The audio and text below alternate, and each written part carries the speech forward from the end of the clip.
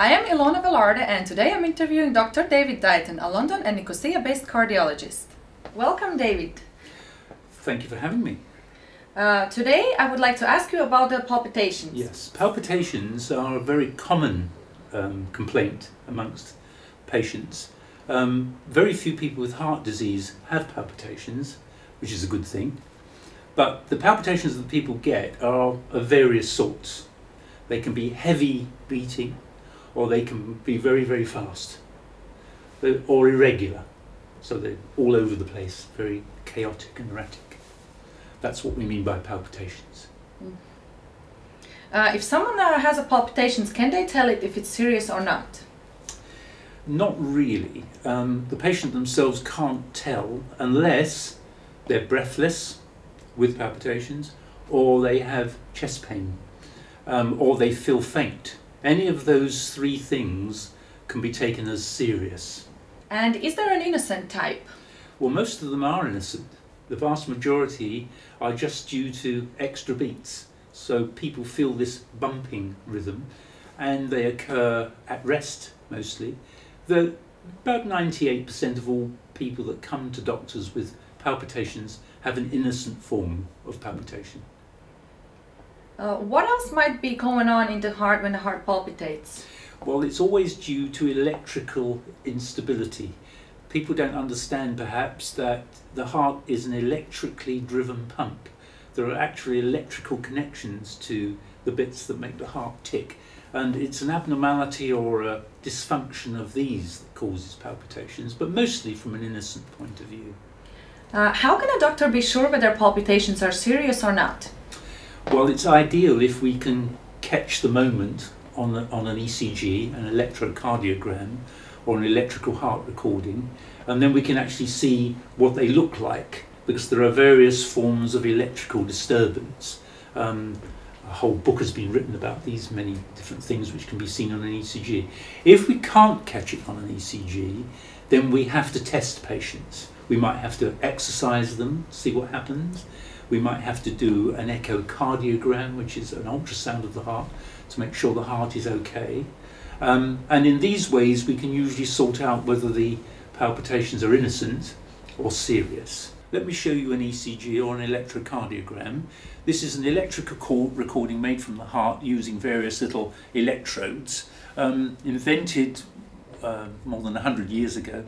It's still a standard test, and you'll see from the picture that there are lots of waves coming and going. These are the electrical impulses, and it's from these that we can see whether there are extra beats, very fast beats, very slow beats, missing beats, and all sorts of other beats which might be interpreted as palpitations by the patient. What is serious type is most in common? Well, the commonest in older people is something called fibrillation, atrial fibrillation. The top part of the heart beats chaotically, and the lower part of the heart becomes very irregular. That in itself is not much of a problem unless it goes very fast. The real problem is a strange one, and that is that small clots can form around the valves and in the inside of the chambers, which can fly off and lodge in the brain and give people strokes. So we are very concerned these days with this particular rhythm called atrial fibrillation and how it should be treated. And can anyone get this? Well, anyone can get it, but it's very rare in young people unless they unfortunately have a road traffic accident. They might have a chest injury, they might have been electrocuted, for instance. Sometimes that sparks atrial fibrillation off.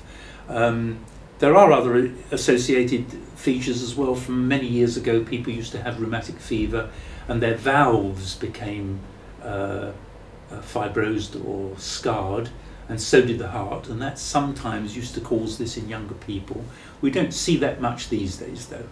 It's quite important to treat this, so how do you treat it? Well, there are a number of options, and we don't know what the options are unless we fully test people. We want, for instance, to know how fast it is, we want to know what the structure of the heart is. All this gives us a risk factor as to how to treat it. In the most innocent forms, we might just wait for it to go back to normal on its own, which it does. In some people we give aspirin because it's an anticoagulant, it stops the blood clotting, and it prevents these clots flying off. Some people need anticoagulation, blood thinning with warfarin, and some with a new drug. There's a whole series of new drugs, one of which is called apixaban, for instance. There's another one called rivaroxaban, which require no blood tests at all, because warfarin requires regular blood tests, and which provide very good level of prevention for strokes. But there is an old form of treatment which we do have to use sometimes, which is an electrical shock across the chest. We anaesthetise the person and very quickly apply a shock which puts their heart back to normal. This is quite commonly used in road traffic accidents and for younger people where this is not going to carry on recurring. But in older people, unfortunately, fibrillation recurs a lot because it's due to scarring in the heart, and that scarring is never going to go away. And so you might try shocking them once, called a DC reversion, but you might only try it once because it's bound to come back again. And then the treatment really relies on blood thinning and rhythm control. Rhythm control means keeping it slow and stopping too much bumping. Okay. What needs to be done with the less dangerous or due to extra beats? Well, these extra beats are really just a nuisance. They're not dangerous in any way, and they do upset people a lot. They worry about them. They think they've got heart trouble when they haven't. So it's quite a big issue from the patient's point of view, but not so much from the doctor's point of view. So we don't really like to give powerful heart medicine. We'd prefer maybe to help control anxiety, which is a common cause of them. We sometimes are forced to give a drug which reduces the number, but these days we don't tend to do that very much. But there is tablet treatment available for it if required. What is you can do to confirm that palpitations are harmless? Well, it's not as easy as all that really, because we have to more or less fully examine the patient. We have to do their heart tracings. We quite often have to do exercise tests, and we almost certainly have to do an echo sounding. Let me show you an echo sounding machine and an echocardiogram to show what it is. The illustration here shows you on the left an echocardiogram machine. It's just a little microphone that we put on the chest, and it produces pictures like the one on the right. This shows the internal chambers of the heart, and with palpitations we're trying to make sure that the valves are working correctly and the chambers are of a normal size, because in the more serious forms of palpitation they're due to heart disease, and we can quite often pick up some heart disease on these echo sounding pictures. Can we prevent them? They're not easy to prevent because some people are liable to them, rather like they're liable to headaches. We're not really quite sure why most people get headaches, and we're not quite sure why most people get these innocent palpitations. But anxiety is something to do with it, stress is something to do with it, fitness is something to do with it. Is sleep an important factor? Well, I think sleep is a crucial factor really. There's no doubt that if people sleep badly and they are prone to palpitations, the palpitations get worse. And of course sleep is very much a marker for stress. If you are worried about many and various things, it will keep you awake at night. And so I think asking a patient, do they sleep well, is a very good indicator of stress. What would make patients think that their palpitations are serious? Well, there are three things that we are very worried about when we hear them. One is that when the palpitation occurs, they have a tightness in the chest, which may mean that there's a narrowed artery going to the heart. The other would be breathlessness. If the heart goes very fast, and especially if there is heart disease, this can cause quite extreme breathlessness. Some people wake up in the middle of the night, for instance, unable to breathe with palpitation. That usually means heart failure. And then there is a perhaps slightly rarer one, which is where people might actually have a blackout, a faint, or we call it syncope, a blackout, around about the time they're having palpitations. Now that is usually occurs in young people, and it can be bad news. So we would like all these three types of patients, the one with chest pain and palpitations, the one with breathlessness and palpitation, and the one with feeling faint and palpitation, to see their doctor fast because we need to investigate them with urgency, really. Are they due to coronary heart disease? They're only rarely due to coronary artery disease in my experience. Strangely, you would think that blocked arteries would cause palpitations, but they don't often.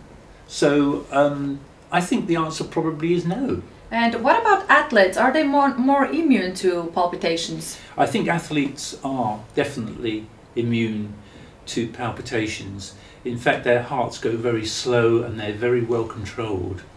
But if an athlete does get palpitations, and I have seen one or two who have had palpitations and faint feelings, it can mean something quite serious. So again, we need to see them with urgency, even they are very fit. So in conclusion, am I right thinking that palpitations is mostly harmless and it's not a sign of a serious heart disease? Yeah, that's correct. It's I think mostly we're trying to reassure people. When we test them, we're saying, look, you're fine, your heart is okay, you don't have heart disease. So the reassurance element is really very important because, as you say, most of them are completely innocent. I guess it's the best to get checked if you're concerned. Yes, I think it reassures people to be checked. It will also uncover those more serious forms like fibrillation, which need blood thinning tablets. But mostly the reassurance of being tested helps a lot of people on its own. They often go away and no longer worry about their palpitations. But if they're concerned, you must see your doctor. He may refer you to a cardiologist because not many general doctors have the equipment to test people. But yeah, I think it's the wise thing to get checked and to get the reassurance that provides. Can patients contact you? Yes, mainly through the website, really. We have two websites, one in Cyprus, which is www.heartsense.com.cy, and there is also an English-based one, which is the cardiaccenteruk.co.uk. The telephone numbers and the email addresses are all on there. All that remains is to thank you for watching and for Dr. Dighton coming to help us understand about the palpitations. Thank you for asking me. This is Ilona Velarde saying goodbye for now, and please note our other videos explain about other heart symptoms. If you would like to have more information about this subject, why not buy or download our HeartSense book, which is easy to read and contains useful information about the heart and the best diet to eat. In case you would like to read something more technical, you can buy our Eat to Your Heart content book from our websites. And you can also download this very short brochure, Worried About Your Heart, which explains many details about heart problems and which is available in 4 languages: English, Greek, German and Russian. Don't forget to purchase our HeartSense supplement, which is essential to even the best diet. Soon we will also have HeartSense tablets, which will be available on our websites.